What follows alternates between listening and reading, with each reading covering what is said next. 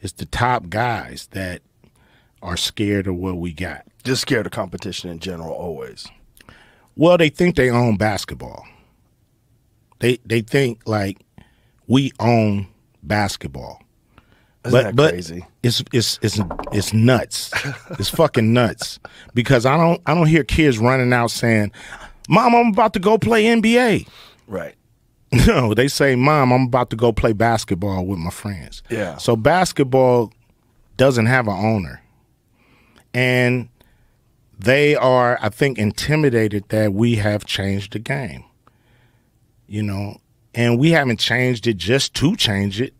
We've changed it for the better, and we've changed it within our own version of the sport.